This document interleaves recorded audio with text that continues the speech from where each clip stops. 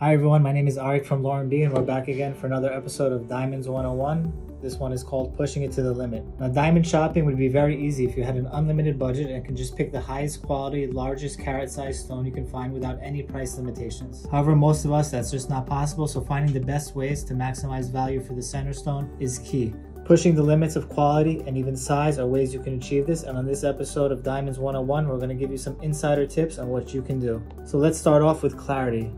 Now, clarity, if you can't see it, does it really matter? That's kind of my motto and what we try to go by. So clarity refers to internal inclusions within a stone, natural blemishes in the surface or within the stone itself. Now, of the 4 C's, this is very hard to comprehend because there's so many types of inclusions. There's different ways that they can show themselves, different colors, and have differing effects on the stone. Now, some people just don't want to hear it and they just want something that's flawless or VVS or really high clarity where there's even under a microscope you won't be able to find it. But for most, they're willing to go down on the clarity scale and try to push the boundaries a little bit to find the right stone that could be at a good price, have inclusions, but be eye clean. Now, finding that right one is very difficult and something that you should always have a visual on, and you can't go by the GIA report alone. Now let's start with these 2 diamonds over here. Can you see the difference? Probably not, and even if I'm in person and looking at them as a trained professional, looking at them face up, it'll be very difficult for me to see any difference between these 2 stones in terms of clarity is concerned. Now, you would be surprised to find out that this one here is a VS2 rated stone, which is in the very slightly included range, and this one is all the way down in the SI2 range. So that's 3 grade difference for something that you can't see, and there's going to be about a 3,000 price difference for stones of this size, which is around 1.7 carats. Now, I don't need to show you this VS2, but I'm going to take this SI2 stone and I'm going to put it under the microscope so you can get a little bit of a clearer look into the stone here. You can see very clearly if you would see any kind of black dot or crystal or inclusion, it would show up right away. So this is a very good SI2. It's very eye clean and makes for a beautiful center stone of an engagement ring and comes at a very good value for that reason. Now I'm going to take you over to another stones that we have laid out here. We have first up a 2 carat oval, also SI2, F color. Now I'm not going to show you this under loop because I'm going to show you on the computer a very zoomed in video of this stone. So you can go by the GIA report a little bit, which we pulled up on the screen. It's a 2.01 F color. You see the clarity grade SI2. Now each diamond comes with a plot which shows you where all the inclusions are located. So this one has a favorable plot. Most of the inclusions are off to the side. They look scattered. So it's most likely going to be an eye clean diamond. Now you still need to get the visual on it. So I'm going to show you how this diamond looks in up close view, and you'll see it's true to life. It has a little bit of an inclusion on the side over there, which you won't be able to see in person, and the center is completely clean. So here the GI report and the plot live up to its name. Now we're going to go back over here to show you another stone, and this is also an SI2 diamond. This is an F color SI2 pear-shaped diamond that weighs 1.9 carats. Again, we're focusing on the clarity here. We can see it's a beautiful stone. It's very crisp with the sparkle. Everything looks great about it. Now, let's go back again to our GIA reports. I'm going to pull up the report for the pear shape. Now, this one looks different than the oval. Why is that? Because it does have more inclusions showing in the center of the stone. So now if you only went by this plot and you didn't see the stone, you might just count it out and say, forget about it. Looks like it's not going to be clean. It has a lot of things going on here. It might not be pretty to the eye, but believe it or not, if we go over to the video of this stone, this is that exact pear shape, the one I showed you before. This is very, very zoomed in, over 10 times magnification. At any little spot you can see some scattering of inclusions around the stone, but again, it's white, they're transparent, and they blend in very well with the stone, so you're not going to see that. This is a very, very good SI2, and you're going to save a lot of money by going down to SI2 and getting something that's eye clean. Now, while we're talking about that, I'm going to do one more comparison here on the screen. I want to show you a bad SI2. This is one we would never have in stock. I'm just pulling it up from a website. And not only does it have a black crystal right there, you can see that. You would definitely see that with the naked eye, but it's also reflecting throughout the stone. So you'll see that black dot is here, it's there, it's all over because it's hitting all the facets and reflecting throughout. Now, if I looked at the GI report for this one, which we won't do, you might just see one big spot over here. You might not think too much of it, but then you see it in person, and that one little spot is showing all around the stone. If I just flip it on its back, you can see it there. You'll see it from the side. You see it's going all over the place. So that's something you definitely want to avoid. So now all those things are taken into account when a gemologist grades a stone. They look at all the inclusions, where they're located, and then they give it the grade. The problem is that in SI range, it's very broad. So an SI1 can be very good, or an SI2 for that matter, and an SI1 or SI2 can be very bad, like the last example that we just showed you. So that's something that you have to keep in mind when you see two stones that have the same exact color, clarity, and weight, and one stone is noticeably less expensive than the other. It means something is probably wrong with it, and it's probably attributed to the clarity and not being eye clean, or maybe it's hazy or milky, and it's not the best deal that it looks like. So always keep an eye out for anything like that, any wide variances in prices, because they do happen within the same clarity range. Now, even with that in mind, I want to show you, I'm going to go down even lower on the range. This is actually a I1 diamond. We don't sell too many of these because I1 is lower on the chart. It's the lowest that will go, and we rarely go into this range.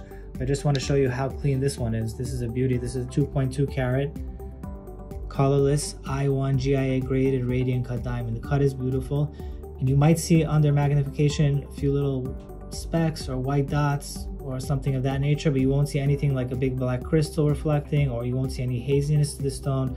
So this is also just a really excellent stone for the price. You would save about $2,000 to $3,000 on a 2 carat diamond from going from VS to SI2. And you'd also save even more when you go down to like I1, but you probably want to focus more on the VS to SI range and don't necessarily get hung up on VVS and flawless. Now, one caveat to look out for with clarity, amongst the other things that we spoke about, is a hazy diamond, and this is why I'm going to bring this one out. It's not the prettiest stone. It has a very kind of dull sparkle to it, and it's not because of fluorescence or anything like that. It's because of the clarity. It has a lot of little pinpoints in it, so many clouds that it's not transparent, so the light does not come in and out of the stone. Again, this is not going to say it on the GA report. Websites that you try to purchase from won't tell you this. This is only something that you have to see in real life, and someone has to guide you through. This is not kind of diamond that we'd actually have in our loose diamond inventory. So those are all the things to look out for clarity, but remember, you can save big and you can put a lot of money towards a bigger center stone. The next topic on pushing it to the limit is going to be color, and this is a little bit less forgiving and more dependent on your preference and desired shape of center stone. So over here on the color scale of GIA, and we've gone on this on previous YouTube videos, it's graded from D to Z. D is the best, means completely colorless, and for our purposes, we usually stay in this range, D to J, which is near colorless. Some people actually prefer a warmer stone down here, KLM, more for antique cuts, but for our purposes and the stones that we stock, it's 99% of the time going to be J color or higher, and a lot of times I color or higher. So unlike clarity, there's less variation in the grade, and the only really difference is how the shape exhibits that color. So I'm going to take it over here and show you 4 stones that we have for examples of color, and this is going to be kind of quick because I'm going to show you these 3 stones just all together, and you can see that they should look very nice and colorless face up.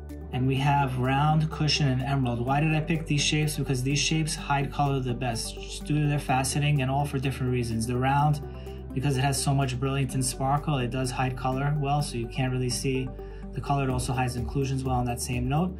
Cushions, because this is a brilliant cut cushion, hides color well. The facets are very large and extended. Finally, we have the step cut emerald, which I'll kind of focus on more here now. And this is actually an eye color emerald. So these are all in the near colorless bottom end of the range, where this stone looks fabulous face up. And I'm going to take this emerald, which is an eye color, and I'm going to compare it to an E color. So if you want to just flip back and remember the chart, E is the second best color. This is lower down. This is the 6th best color. And they should look pretty similar face up, and you shouldn't see too much of a difference between them. Now, how much can you save here? These are both 2 carats. The price difference is going to be about $3,000 to $4,000. It's a nice savings that you can get, about 30–40%, just by going down a little bit in color. And when you take this away, the higher color, and look at that eye color again by itself, it's going to look even better without a comparison right next to it. Now, just to drive home the point a little bit more, I'm going to take an eye color emerald cut. I'm going to bring back a stone that I had before. This is an F color oval, and oval diamonds show color more, meaning that a color like an F can look like a G, and an I will look a little bit lower. So an I color emerald versus an F color oval is a very comparable comparison for color. So remember, for emerald cuts and rounds and other shapes, you can push the limit down to I and J color. And other shapes, you can also push the limit a little bit. You want to be a little bit more careful when you have shapes like oval and pear. That's why here I showed you E and F color. Most of our clients want E, F, G, H, sometimes I, but into these other shapes like emerald round, and cushion. Clients are very happy with I and J color. That's why we stock them. They look beautiful finished in rings and they face up very white. Now the next topic we're going to talk about here is carat weight and cut. This is an interesting one because how can you give up a little carat weight without losing face up size? That might be a question that you might ask. And if you look at the chart here from GIA, it just looks like everything just goes up in the standard size as you increase the carat weight. But this is not very accurate for the one reason that it depends on the cut of the stone. Now I'm going to take you back over here to the loose diamonds we prepared. And carat weight is just a measure of how much when you put it on the scale, and it's only suggestive of how big it can look face up. So this is a 2 carat cushion cut diamond that I picked up from an outside source, something that we would not have in stock, and it's a very deep stone. It's elongated, but it doesn't look big at all. It doesn't look like 2 carats. It measures 7.3 millimeters by 6.6 as a 2 carat. That's very undersized for that carat weight. Now, just to drive home the point a little bit more, I'm gonna give you one of our 2 carats from stock that has a nice measurements and a much better face-up appearance. Put them side by side. You can see this stone looks noticeably bigger. It's 7.7 millimeters by 7. So now, if these both are 2 carat, they have the same color clarity, this stone would be a little bit more. So that's just something to keep in mind. Now, how do you use this to your advantage and try to save money? Is you go for something a little bit smaller, and I'm going to bring out this stone. This is a 1.7 carat, or you can do 1.8, and you can just always kind of scale down to whatever size you're aiming for and try to find something that's very well cut and looks bigger than its size. So this is a 1.7 carat D color cushion. This measures 7.5 by 6.5. Now I'm going to take back this 2 carat, the deep stone that doesn't look like as big as it should be, and I'll put them side by side, and you'll see that our 1.7 carat diamond looks like the same size as this stone, yet it's going to be about a few $1,000s more because this one weighs more. So you shouldn't just pay for carat weight. You have to inspect the stones, and this goes for any shape across the board. It's very important about cut. Never sacrifice on cut. We'll never tell you to cut corners there, no pun intended, but you should always focus on the measurements, and the carat weight is just a guide. So what is better, to have this 1.7 carat stone that is about $3,000 to $4,000 less, or just to say that you have a 2 carat stone but it doesn't look like 2 carats? So you have to think about that. Or if you want 2 carats, make sure that you get something like this, which is a beauty of a 2 carat and looks bigger than its face up size. So always check the measurements, check the weight distribution, check the faceting, make sure everything lines up when purchasing your stone. Now the last topic we're going to talk about on pushing it to the limit is fluorescence. And this is a topic that we like to discuss a lot. There's a lot of confusion, differing opinions on this topic. And over here, if you just go on GIA or all the websites, basically what is fluorescence?